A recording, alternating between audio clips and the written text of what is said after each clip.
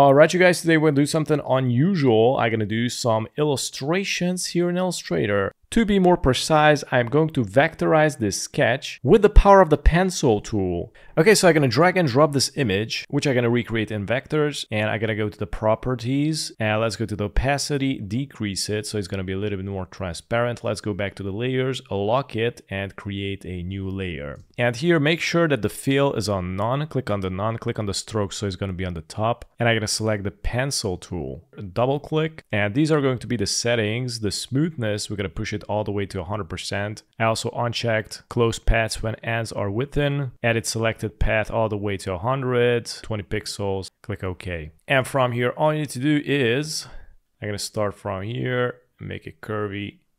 Now, if it's a little bit more difficult to create this curvature, you can select here the rotate view tool. So this way you can rotate it so you can draw with ease. I'm gonna rotate it like this maybe, and I'm gonna do it like this. Let's rotate it back. You can also press and hold shift, so it's gonna snap it to its place. And by the way, because this option is activated, you can continue from this path. So if you go to this path, you can just drag and as you can see, it is going to continue from that path. So anyways, I'm gonna try to recreate this whole thing. Now, if you didn't connect them, you can select one of these anchor points with the direct selection tool. You also can press Ctrl Y so you can see the paths and just drag it on, arrange it, select both paths. Let's go to the properties and select connect selected endpoints. Ctrl Y, and there you go.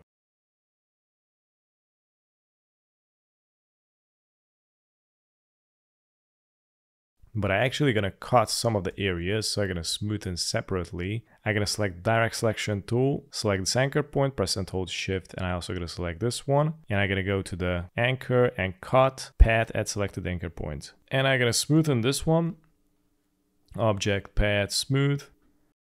There you go. Okay, great. So here we have it. I'm gonna go back to the layers and uncheck the layer with a sketch. And now we're gonna add the t-shirt, which is going to be made out of fill. So I'm gonna select this arm right here, and I'm gonna select the pen tool, and I'm gonna add an anchor point here. And I'm also gonna select this one, add an anchor point here, select the direct selection tool, select this anchor point, and let's see, I'm gonna go select this one and this one, press and hold shift, there you go, and we're gonna go to properties and cut them, so they are going to be separated like this. I'm also gonna separate this one, and I'm gonna cut everything right here in order to make a t-shirt. And not least, I also gonna need one line of this, so it's gonna connect it. I'm gonna double click on this, so it's gonna highlight, select the pen tool, add another anchor point here, cut it with the direct selection tool. And we're gonna need like 2 copies of this, press Ctrl C and then Ctrl F. Because we're gonna need another copy for the pants as well. And now let's select the lines which are going to create the t-shirt. I'm gonna press and hold shift, select these lines,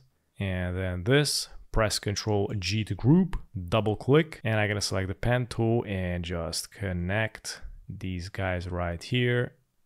I'm also gonna create that neck. I'm gonna press and hold Alt and just drag this handle and gonna make it like this. And I'm also gonna connect these with the direct selection tool. And I'm gonna select this one and just press Shift plus X. And that's how you have the t-shirt. Decrease the arm a little bit, so the stroke is going to match. And this is how you make a caricature quick and easy with the pencil and other path tools here in Illustrator.